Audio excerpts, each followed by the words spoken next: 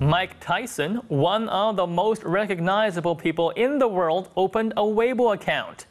Now, we don't have any confirmation from Tyson's publicist, but his Weibo account is a verified Weibo account, so that the vast majority of Chinese Weibo users believe it does belong to him.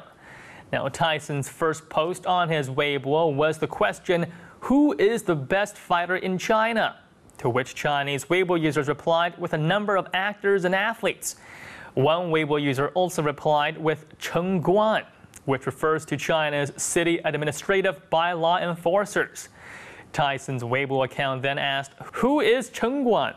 A tough man? I have never heard it." Weibo users then replied that Chengguan are the toughest people in China, utterly brutal, merciless, and made rather cheeky references to manslaughter and murder cases in China that involved Chengguan using excessive force. Now, Mike Tyson's Weibo post received more than 16,000 replies. So let's take a look at what people had to say. Who is Chengguan? Trust me, buddy, you do not want to fight against a Chengguan. They will stomp on your head.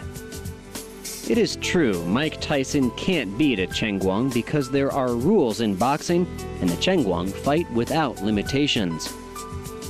Chengguan are bullies, and like bullies, they only abuse the weak. If they see Tyson, they'd run away or try to bribe him. There are no fighters in China. Chinese martial arts declined so much over the years, it's now just a show put on by actors. There are no real Chinese fighters left, not like the days of Huo Yuanjia. There are lots of supposed martial arts masters in China, but they are all fakes. If they want to show off their fighting power and the power of Chinese martial arts, why don't they fight Tyson? Why are all these American celebrities opening Weibo accounts? More and more Western celebrities are starting Weibo accounts, either by themselves or most likely through their management.